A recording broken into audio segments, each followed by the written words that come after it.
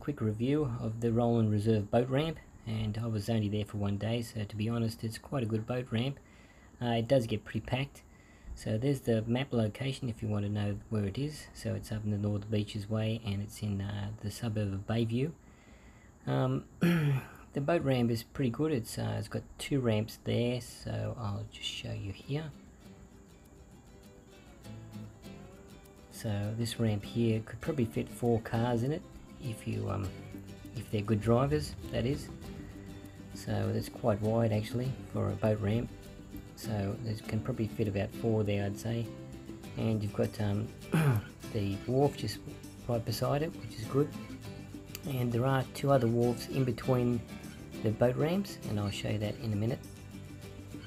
So there's one wharf there you can dock your boat to as you go and get your car, or if you're offloading, just park the boat there and then come back to it. And there's the second one there, which is another wharf that you can attach your boat to while you're taking your car back, or you can just put it on the beach if you want to. Or if it's a pickup, you can just use this wharf here to pick somebody up as well. So here's the second one here. So it's divided by a wharf in the center, and you've got you could probably fit 2 on one side and 1 on the other. When I was there, they didn't use it like that, just 1 person right in the center like that bloke there. And there is another beach to the left hand side here, which you can park your boat there as well if you're going to get your take your car back or whatever. And there also is a facility where you can actually clean your fish right in between that boat on the beach and the actual boat ramp itself. So that's quite good. I'm not sure if there are hoses there where you can wash your motor out. I think it might be too much of a queue up if you do that, but I'm not sure about that. The boat ramp prices in summer, I believe it was taken down from $40 to $25 in summer, and from $10 per hour to $6 per hour. And in winter I think it's $5 per hour, or it's $22 a day. So it's I suppose it's the first time I've met a car park in a boat ramp, but it is the Northern Beaches, everything's quite expensive there. But yeah, it's quite a good facility. I'll just show you the car park itself. We'll do a flyover of the car park. There is 3 rows.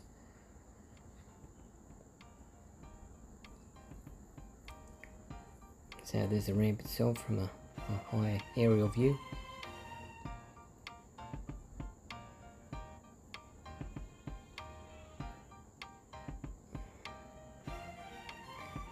So as you can see, there is a first row there,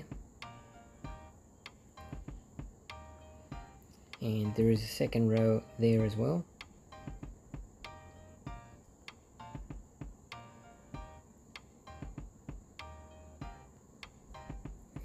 And there is your third row.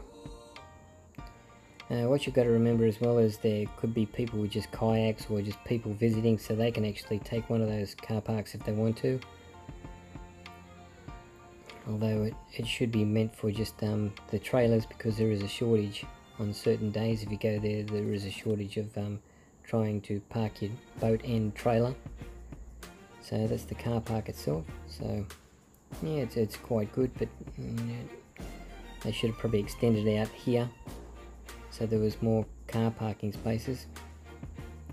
There's some of the bay itself, a couple of marinas.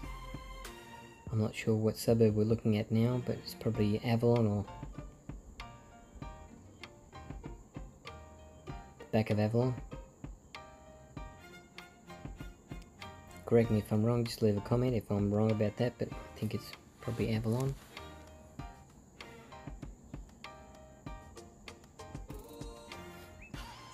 So I'm just doing a sort of visual fly around here. As I said, it is my first time here, so I'm not sure about the suburbs because I'm from the southern suburbs myself.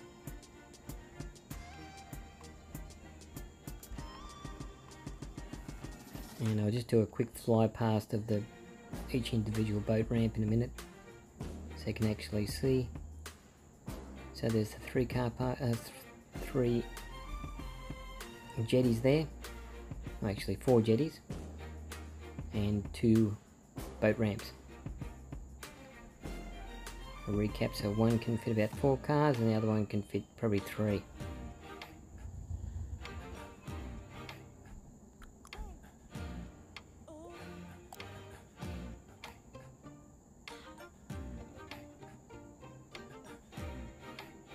There is a bit of a sandbank there, and from the end of that small marina there, it's about 4 knots. So from the boat ramp itself right up to I think the end of that marina we can see now is 4 knots. Then it goes to 8 knots for a short minute, and then on after that is open.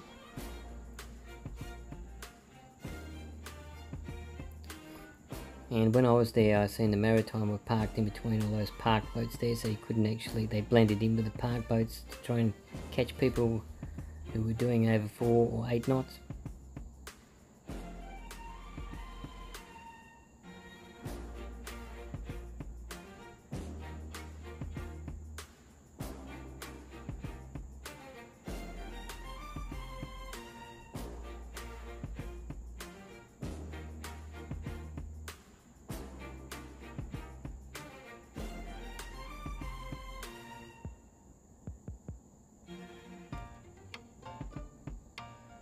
So here we'll do just a quick fly past, and then I'll take you to the actual car park itself and show you what it's actually like from car to car.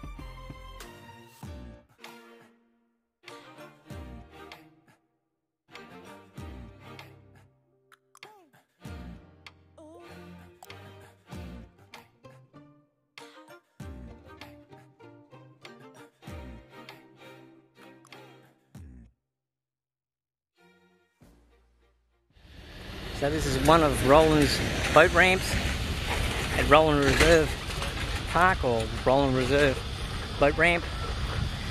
There's 2 ramps here, and I think there's another 2 on the other side there. Car park today is absolutely chock-a-block full. As you can see, I'll walk through here and show you. It's metered parking, it's about $22 a day. There you go, there's all the trailers there. And people like to park like that. There could have been another 2 car spaces there, but there's just so much gap between them.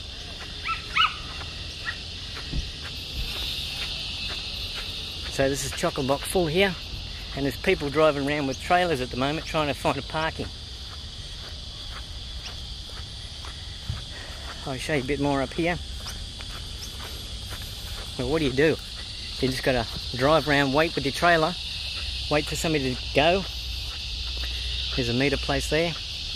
But this is just all chockers here.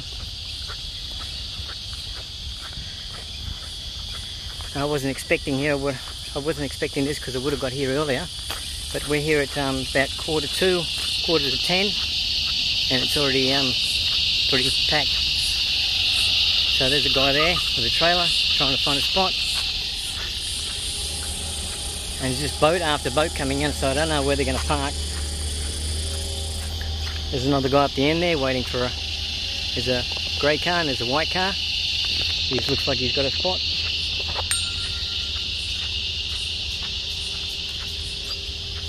So this is Rowland Reserve Car Park.